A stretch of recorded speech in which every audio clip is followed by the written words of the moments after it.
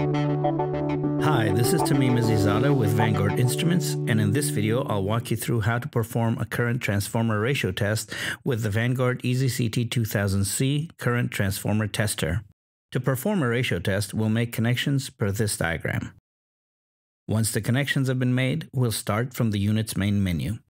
Press the 1 key to select Run Test. Press the 4 key to select Ratio Only. Now select the tap connection by pressing the corresponding key. For this example, we're using tap X1 to X2, so we'll press the 1 key. We're now given the option to enter nameplate voltage values. Since we know the values for our transformer, we'll press 1 for yes. Type the first number and press Enter. Type the second number and press Enter. You can enter a relevant note for the test on this screen, but we'll just press Enter. Now, a summary of the test parameters will be displayed. Press the Start key to start running the test. The EZCT-2000C will start performing the ratio test.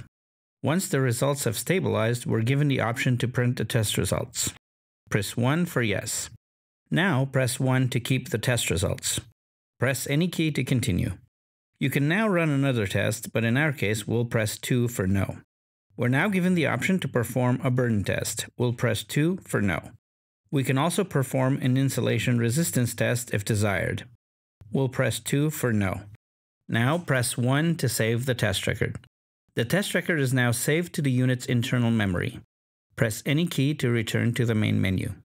Now let's review the test results.